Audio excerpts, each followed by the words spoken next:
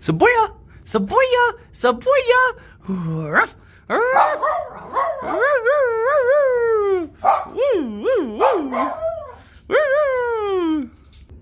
What's up?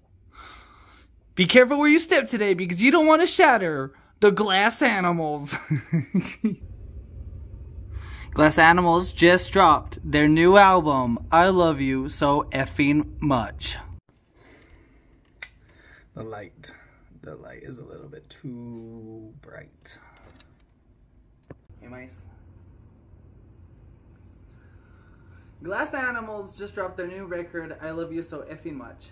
And it was a good album. It was a good album, needless to say. When I first listened to it, we put it on, went for a drive, we went to a park, we spun it, and then we spun it back. It was just that good. It was so solid start to finish, and it's only 40 minutes, but it's a solid 40 minutes. The band, Glass Animals, I really like Glass Animals. I like their previous record, Dreamland. Dreamland was a solid album. The song Heat Waves from Dreamland is actually what got me into Glass Animals, the band. And I listened to all of their other records, and they're all really solid.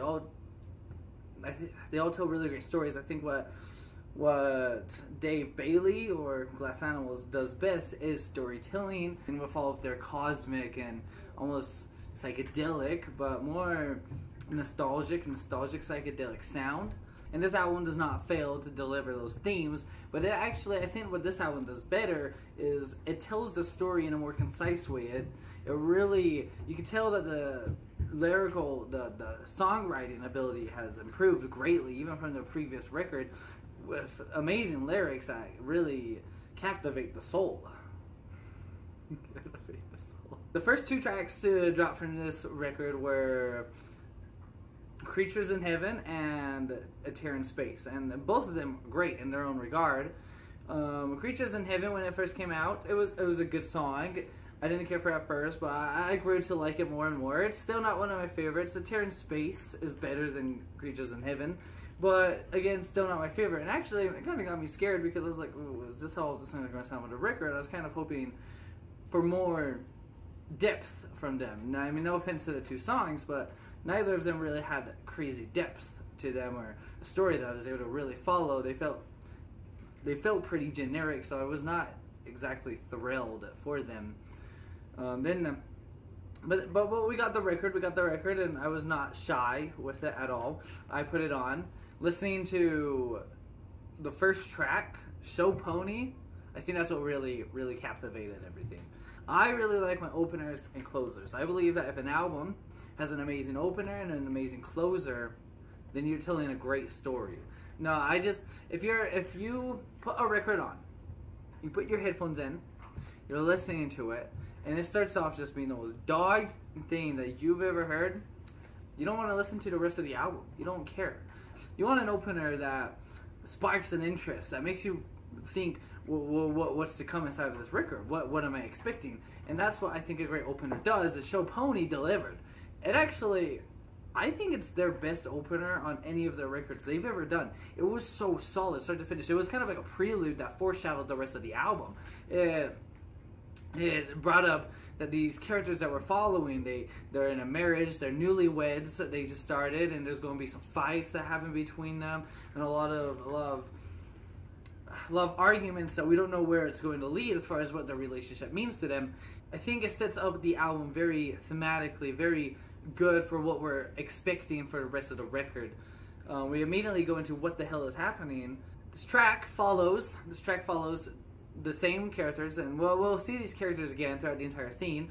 We're following these two characters as newlyweds as they kind of learn how to be with each other. They're newlyweds, so they have all the struggles that entail with what that means. They get in a lot of fights, and they have a lot of problems, and what the hell is happening comes in right after the first track, Show Pony, and we see our character being kidnapped, metaphorically. He's being kidnapped, he's begging for help, and suddenly he's like, wait, hold fire. He actually is learning to like the situation he's in. It's kind of a metaphor for getting comfortably numb. It's being comfortable, is finding out to be comfortable in situations that are kind of tricky. Our character, he kind of learns to like all of the scariness that involves the situation he's in, and he's learning to like it. He's finally getting okay, and then it ends abruptly, and we go into the next song, where we kind of start seeing the theme of anger and fighting and all of that stuff inside of their relationship. But what I really like about this record, though, is the lyricism, and I think it's a really funny song. We didn't go into Wonderful Nothing, and this is the song that sold the album to me. After hearing this song, I was like, shit, this is a good album. This is a good album. We start with some smooth vocals from Dave Bailey, and it just carries going on with weird lyrics like, tell me I'm scrumptious. Making you like, well, what is he talking about? What is this? And then we get the amazing drop. Honestly, it was such a good listen, and we instantly go. We instantly start hearing what's happening. I come back in with a 1-2. With this track, we hear our main character a little annoyed, throwing punches. We don't know if, again, this whole thing's very metaphorical. It's probably not physical domestic abuse punches, though I wouldn't be shocked. They have tackled stuff like this before with Domestic Bliss from the previous record, but I don't believe that is how he's intending for it to sound for this album specifically. But lyrically, it is a song about domestic abuse. We have one character throwing metaphorical punches towards their significant other, and that person kind of throwing them back, all while wrapped up in this love versus hate relationship where they both are very happy with each other and kind of like, what the hell is happening? They're both comfortably numb in the situation, but they still have arguments that they're bringing up back and forth, and it's getting kind of toxic and very not good. They need help. They need to figure something out before it's too late. I don't know what to say. Honestly, very catchy. Makes me want to crank up the speakers and go and listen to the whole track back to back to back. It's solid. Moving on, though, to our next track, we get I Can't Make You Fall in Love Again. And I'll be honest, this song kind of breaks the story. I don't actually know exactly where this is supposed to fall within the story, if it is supposed to even fall in the story, or if it's just added to the track. The rest of the album all is this one string of the story going on. I don't know how this one fits in with it. Maybe I'm blind to something. I don't really know. But needless to say, this is probably my second favorite track from the record. I think mainly because of Dave Bailey's vocal performance. It's his best vocal performance I've ever heard from him. From the previous record, Dreamland, Waterfalls Coming Out Your Mouth and Heat Waves have had to be my favorite vocal performance from him. But now I think this song easily takes the cake with his super smooth vocals to his harsh hits to just the catchiness of it all. Plus, lyrically, it's got to be some of the best lyrics that he's ever done on this single track. Song, super solid, which brings us into okay, I skipped A Tear in Space. I won't talk about it because I don't really care to. It's not my favorite song. I talked about it a little bit before. But anyways, moving on to my next and probably absolute favorite track from the record, How I Learned to Love the Bomb. This one feels like a very much more mature version of What the Hell is Happening. We kind of circle back to the beginning a little bit.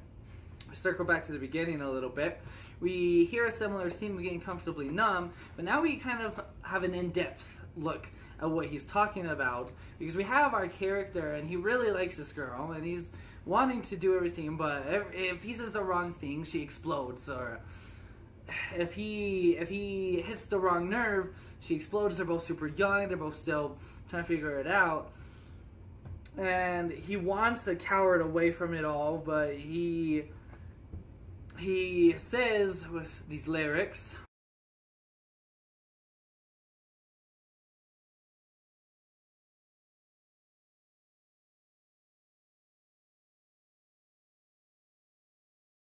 that he does want to make it work. He wants to try. He wants to figure it out, but he understands that he's got to keep his distance, or he's just got to learn to be respectful almost in the situation, their relationship. You are so cute. I think this song is going to be insane to hear live. And I mean, guess you got tickets to Salt Lake City. So I can't praise this album enough. It was so solid, the whole 40 minutes. This song has the best chorus I think I've ever heard from any other Glass Animals album, any songs that they've ever done. Moving on, we get White Roses. I'm not going to touch White Roses that much on this one. I probably should have listened to it a couple more times. It's not my favorite. My girlfriend really likes it. It's a solid song. I enjoy it, but it's not my favorite. We're going to move on to On the Run. I think this song is very important. It's the second to last song in the album. And it is kind of at a breaking point where do you see a mice in here? Is at the breaking point of their relationship where he wants to just run away from it. He wants to fake his death, as he says in the song.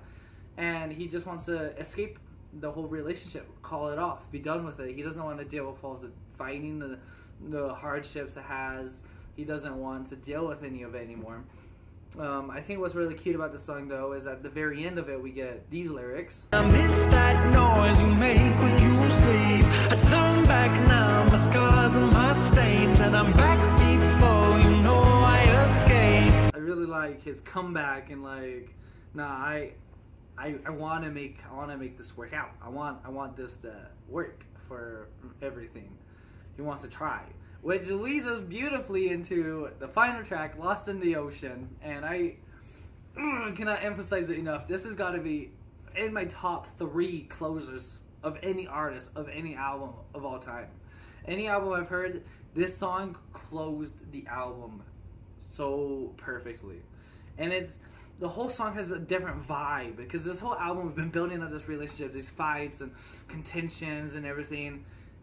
And we finally end it with him with On the Run saying, nah, almost breaking up, but then coming back and saying, nah, I don't want to do it. And Lost in the Ocean comes, where we hear him saying, you know I'd do anything for you, babe. Oh, now I'm hearing, I'm hoping the sun in the afternoon. It kind of encapsulates what the album title, I Love You So Iffy Much, is really talking about. Is that even with all of this, he really likes her and he's going to make it all work and everything. I don't know if this is talking about, I assume it's talking about Dave Bailey's own relationship, but I mean, everything is for anyone in a newlywed or a newly relationship situation with all of the struggles they face. But besides the story, this song, Lost in the Ocean, it sounds kind of like a Taylor Swift beat almost, but more of a cosmic Glass Animal sound to it.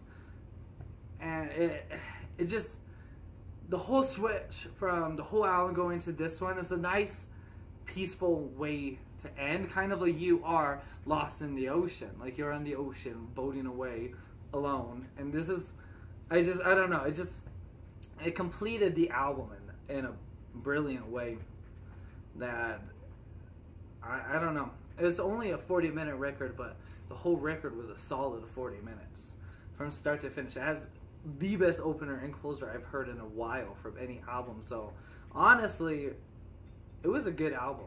You should listen to this record if you like the psychedelic sounds from Tame Impala. If you like even more modern rock type sounds, I would say pop rock. They've definitely carved their own way into the pop scene, and this album's only made their reach so much bigger, being such a great album, and it only makes me want to see what's on their next one. So at the end of the day, I think I'm going to have to give this album a solid 9 out of 10. That's it. It's a 9 out of 10. I know it's a high review. Don't worry, I don't give albums high reviews normally. I rarely do. This just happens to be the album I want to review for YouTube, and I really enjoyed this album, and I want everyone else to check it out. If you want to check it out, check it out. Tell me your thoughts. What are your thoughts? Do you like it? Do you hate it? Anyways, I'll catch you all next time.